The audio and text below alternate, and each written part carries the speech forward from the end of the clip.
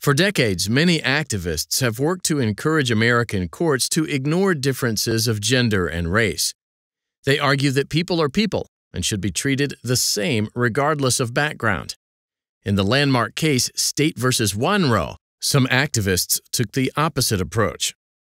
On an August Friday in 1972, William Wesler tried to drag Yvonne Wanrow's son off his bicycle. The boy reported this to Wanrow's friend, Miss Hooper. Hooper learned from neighbors that Wesler had a history of child molestation and discovered that Wesler was the source of the mysterious STD Hooper's 7-year-old daughter had contracted. Believing that Wesler had been prowling around her house, Hooper called the police. They said they couldn't come until Monday. Feeling anxious, Hooper asked Wanrow and her kids to spend the night. Wanrow brought a pistol.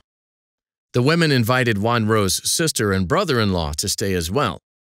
The adults stayed up all night watching for Wesler while their many children slept.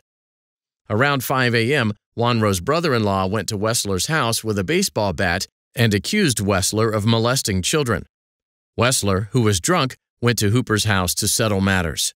He commented on how cute one of the little boys was and wouldn't leave when the adults screamed at him. Wanrow went to the door to call her brother-in-law to help, turned to discover Wesler standing right behind her, and reflexively shot and killed him. An emergency phone call was placed after Wesler was shot. Wanrow was tried and convicted for second-degree murder and first-degree assault.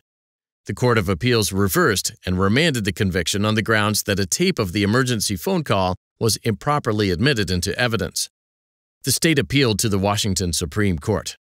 Wanrow's defense team from the Center for Constitutional Rights submitted a supplemental brief attacking the trial court's jury instructions on the issue of self-defense.